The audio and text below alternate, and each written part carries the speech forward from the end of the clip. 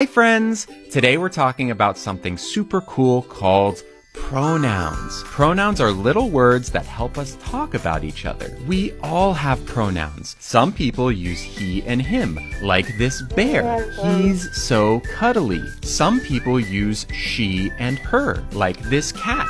She's so playful. Some people use they and them. Oh, like this frog.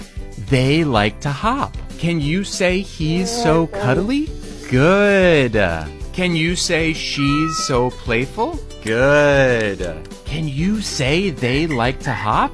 Good job. And it's important to ask people what their pronouns are because you can't always tell by what they look like. Here's how you do it. Hi, my name is Lily. My pronouns are she and her. What about you? Then the other person can tell you their name and pronouns. Using the right pronouns makes everyone feel happy and included. It shows that you care about them. Plus, it's an easy way to be a good friend. Ugh. I just hate this so much. Now, you may recognize this person if you're a regular watcher of my channel because we have previously covered this individual doing disturbing things, like when this person went to Disney and in front of lots of children in the background described their genital surgery using food as props in a slightly nauseating way in full voice that many children in the background could hear and just in a very unusual setting to discuss such a thing. It was very bizarre and it was roundly condemned across the internet, even on TikTok. That's the crazy thing. It's this woke hellscape of an app, but even there, the comment sections of this person's video are almost exclusively negative. People saying, this is crazy, this is creepy, please stop, what are you doing, Lily?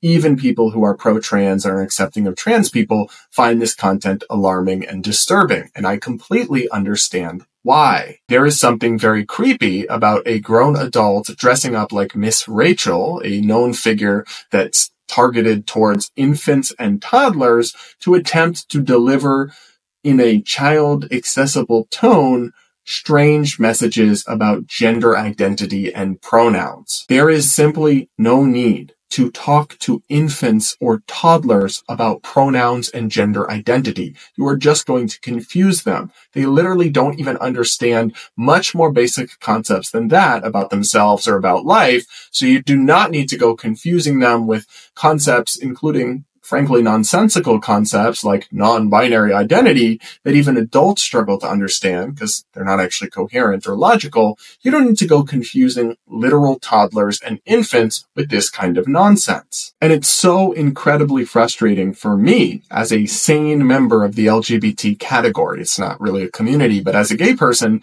because for so long, people in our category were lied about and falsely claimed that we were going after the children or that we posed some particular threat to minors, which is not statistically true. And now you have prominent voices and faces of this community going out and actively targeting minors with inappropriate content. That is not just gross in its own right, like it'd be wrong for anyone to do that, but it's also disgusting because you are playing into the worst stereotypes, you are confirming people's prejudices against the LGBT community, and you are giving all of us, but especially all transgender people, most of whom I think even would admit this is crazy, giving them and us more broadly, but especially trans people, a really terrible name. I mean, I cannot imagine a better way to get normal, everyday Americans who are fine with gay marriage and don't care if people are gay and even maybe don't really care if some adults are trans, a better way to get them to turn against the LGBT community and become hostile to us and our rights and our acceptance again than this kind of shit. And that's what bothers me about it in particular because it is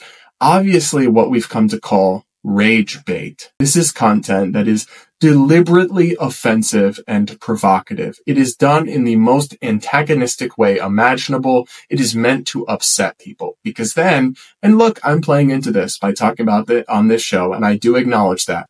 But then people share the content, this person's profile grows, they comment angrily, which boosts the video in the algorithm and they get more views. They share it with other people to show them how disgusting it is, and that boosts it in the algorithm and it gets more views. And you will notice these videos are always just a little bit over 1 minute. They're 1 minute and 5 seconds or something like that. And that's because a minute is the threshold beyond which your video becomes monetized on TikTok. So this individual is earning hundreds to potentially thousands of dollars per video. Now, I respect the hustle. I'm not going to shade a content creator who monetizes their content. I monetize my content. That's fine. But when you are deliberately doing something destructive to your own community and only meant to inflame passions and upset people just so you get more views and more money, that is disgusting and unethical. You are quite literally sabotaging the LGBT community to line your own pockets. I honestly don't know how this person sleeps at night, but I can say I hope they're just kept far away from everyone's kids. You let me know what you think in the comments below. Did you find this as, frankly, demonic as I did? I do want to hear from you.